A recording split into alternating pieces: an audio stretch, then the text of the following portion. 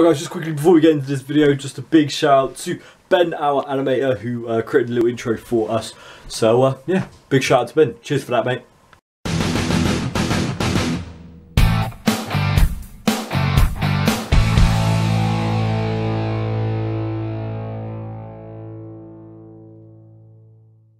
You're right guys, and welcome back to a brand new match preview here on the channel. I'm James. It's been a while since I sat down to the video. I think it was last Monday we last uploaded, so it's been a while.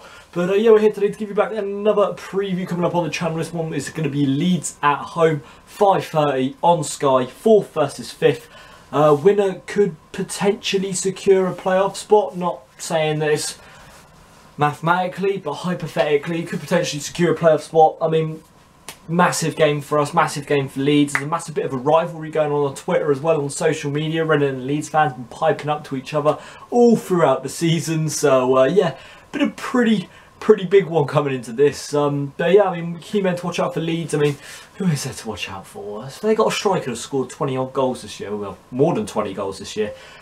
Not sure. Obviously, no, Chris Wood is the man to watch out for Leeds. I think Pablo Hernandez is a decent player as well. Ronald Vieira, I think, sits in DM as well. Rob Green's not the worst goalkeeper, but he does have not mistaken him. Could be something we could look to take advantage of on Saturday. But yeah, going to go into our team sheet then and all things like that as usual. But yeah, I mean, they were the key people to watch out for Leeds. I think Leeds have got a decent squad at the moment. Chris Wood's looking a bit doubtful for the game. They're hoping for a late fitness test for him, so fingers crossed Wood is going to be injured. You know, if Chris Wood's injured, that could do massive things for Red, and I personally think we'll pick up the victory if he's injured. But yeah, going to the team sheet. In goal, obviously Al Habsi. No point explaining this one. Al Habsi, in my opinion, best goalkeeper in the Championship. That's my personal opinion. Alex Smithies is just behind him. Kieran Westwood's just behind him. I think Carl Darlow just behind him as well. But I think he's the best goalkeeper in the Championship in my opinion. Controversial opinion. Stats show it as well. Ali has been statistically, I think, the best goalkeeper in the division this year. Maybe not clean sheets wise, but saves per goal, saves per match, all things like that. Al Habsi probably the better goalkeeper in the Championship in my opinion. I'm going to go along with a back four in this one. Wouldn't go for a back five. Personally, I feel like obviously for at home we should be going on the attack and stuff like that. So going into the back four, I would go with Obita, McShane, Moore and Gunter. Yeah, pick them four across the back line. Because it's going to be on Sky and TV. Gunter is going to perform. I mean, he likes to perform when it's on TV. Obita at left back. I feel like if we bomb down that left hand side for their right back, I think Ayling's still suspended at this point, so that could do again massive things for Reading. Yeah, I'd play him at left back. And then centre backs, obviously Moore and McShane, our best partnership at centre back. I think Blackett didn't have a bad game against Sheffield Wednesday, but again, I'd rather have Paul McShane in there than Liam Moore. Going into the midfield, then I'll go for a three-man midfield. I'll go for Joey Vandenberg, I'll go for John Swift, and I would go for Danny Williams. Pick them three in the midfield. Vandenberg, physical, will put his body on the line, will risk a yellow card, will risk a red card. Again, like I say, every single week, he's my favourite Reading player.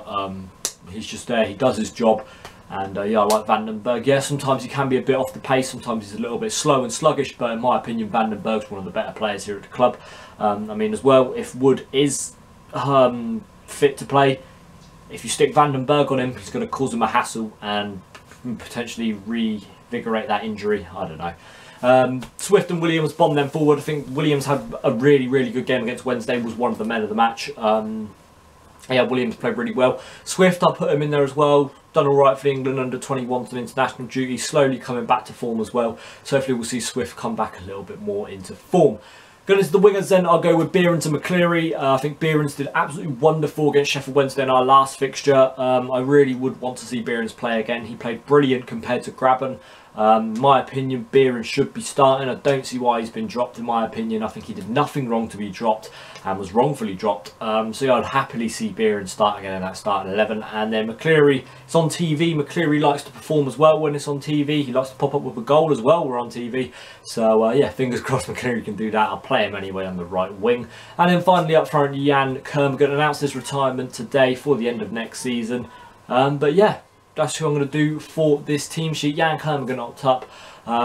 Again, big target man, big defensive forward like Kermy. And especially with Pontus Jansson at the moment, Leeds coaches and fans don't really know where he's going at the moment. They don't really know if he's going to be starting. I think it was Gary Monk said that they're going to sit down and have a discussion to see if he's going to start. I think there was a backroom problem or something like that. I'm not 100% sure though.